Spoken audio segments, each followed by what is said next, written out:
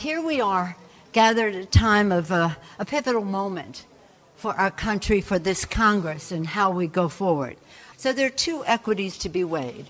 One equity is the integrity of the Supreme Court. The other equity to be weighed is the respect that we have for women when they come forward.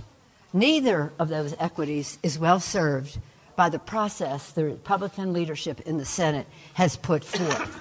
It is not in the interest of seeking the truth, to promote the integrity, or to respect the privacy, as I mentioned. The decision Dr. Blasey Ford, Deborah Ramirez, and Julie Swetnick made to come forward took guts. We all support their courageous choice to tell their story. Speaker, I also want to ask you about former Vice President Joe Biden and about this allegation that is being made by one of his former Senate staffers. Do you think that it is time for Vice President Biden to address this head on himself? Well, I have great sympathy for any women who bring forth an allegation. I'm a big, strong supporter of the Me Too movement. I think it's been made a great contribution to our country. And I do support Joe Biden. I'm satisfied with how he has responded. I know him. I was proud to endorse him on Monday. Very proud to endorse him. And so I'm satisfied with that.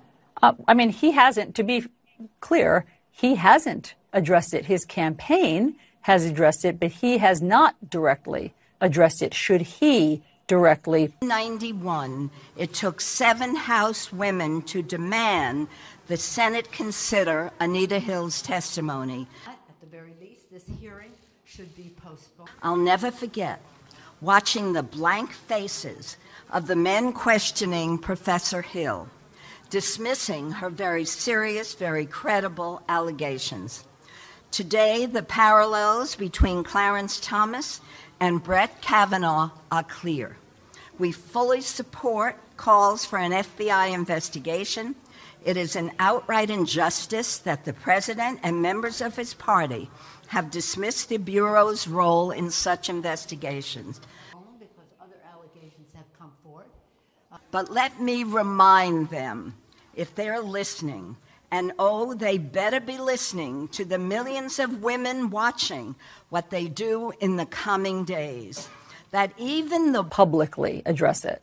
You know, it's a matter that he has to deal with, but I am impressed with the people who worked for him at the time saying they absolutely never heard one iota of information about this. Nobody ever brought forth a claim or had anybody else tell them about such a claim.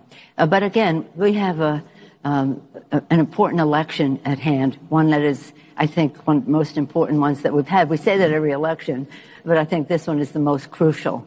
And I supported him because he's a person of great values, integrity, authenticity, imagination, and a connection to the American people. He understands. Bush Senior Administration in 1991 directed the FBI to investigate Professor Hill's accusation against Justice Thomas. We insist on investigation. It's not. So, Mr. President, do not tell us that the FBI does not want to investigate.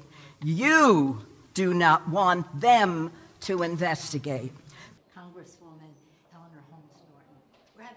Judge Kavanaugh has offered his version of events on television. Of course, he has not offered to take a lie detector test, and we have not heard from him under oath or any sworn affidavit.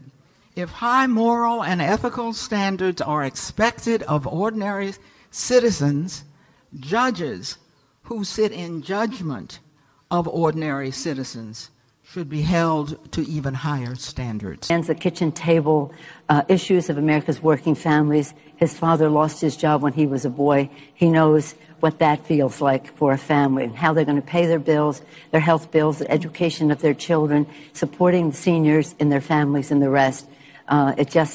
He's the personification of hope and optimism for our country. And I was proud to endorse him. And America needs a person like Joe Biden with his integrity and his vision for the future.